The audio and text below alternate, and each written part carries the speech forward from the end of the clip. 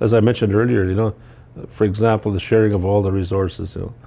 we got to be piece of the action. We can't just be a flow through of, where money's sent to us from the federal system or the provincial system, and we keep it for 1 day or 2 days, and then we spend it the next day out to, to the neighboring communities. So we got to stop that and slow that down to whatever degree we can, so that we can benefit, so that we can create jobs, we can create more services, we can create homes, and the list goes on.